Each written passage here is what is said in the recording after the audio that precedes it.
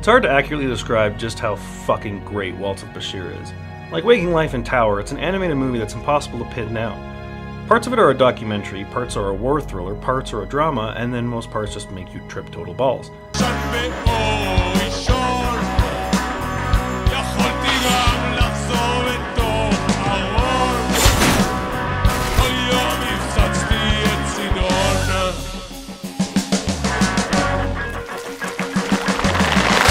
This is going to be a tricky one to review because it's sort of impossible to describe, but it's also somehow still really underrated and not talked about much, even though it's easily one of the best flicks of the last couple decades. It only missed my top 130 list because even I've undervalued it this whole time. The flick opens with one of the creepiest and best credit sequences ever, as a character describes his recurring nightmare to the film director Ari Folman.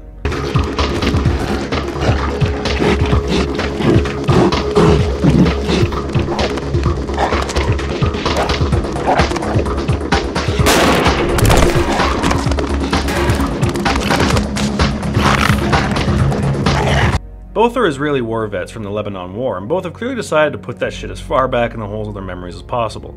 But on the way home, Folman has his first flashback, a really haunting vision of waking up in an ocean that is the perfect combo of visuals and music, so much so that the movie repeats this friggin' scene like 3 more times.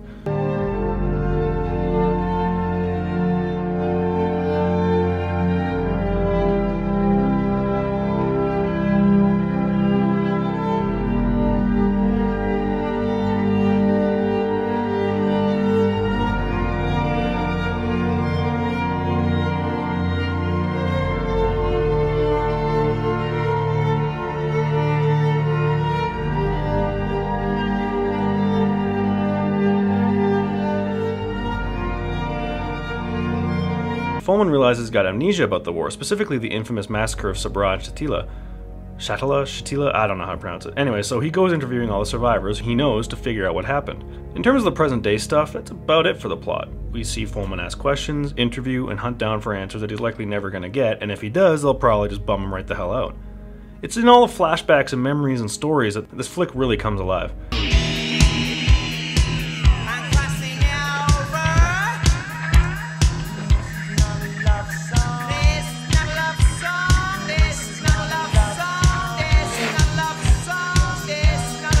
Just in terms of what actually happens, every scene sticks out as a memorable individual moment. There's the tense action scene where a dude's tank is attacked and he has to hide until nightfall to swim to safety.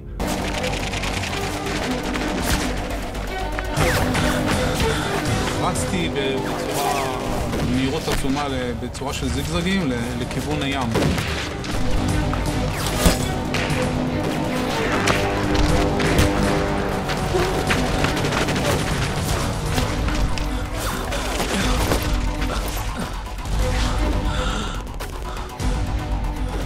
Then there's a scene where a kid dreams of fucking a massive naked mermaid. חולם על הרגע שבו סוף סוף מגיעה האישה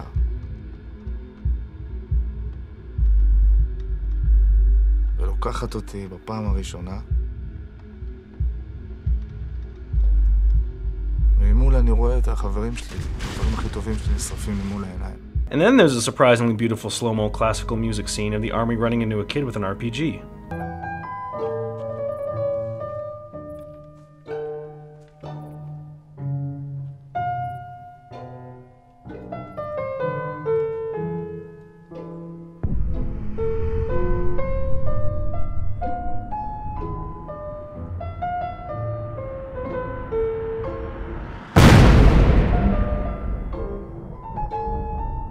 All of these scenes and more linger in your brain for a long time after watching the flick, which is, I guess, typical of a lot of great war movies, and yet how often do you hear Waltz with Bashir mentioned alongside stuff like Platoon or Saving Private Ryan? The simple fact that it's animated turns off most war movie lovers because I think they'll assume it'll be less violent or less disturbing or somehow less real as a cartoon. But especially in the way that it's animated, which looks rotoscope but apparently isn't, makes you completely stop treating it as an animated flick within minutes. It's all about memories fading or truths being obscured, and I think presenting it in this dreamlike way adds to the tone and themes of the film rather than taking away.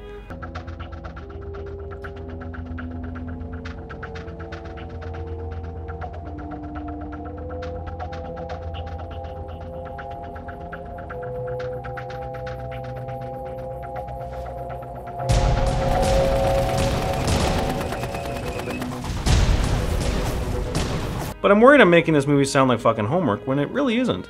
I didn't know much about the Lebanon War before, and I still don't. It's all seen purely from the viewpoint of the teenagers sent off to war thinking they'll do good and realizing their old age that they might not have. There's little politics and barely any large view stuff because they didn't care about it either, they just wanted to do their duty.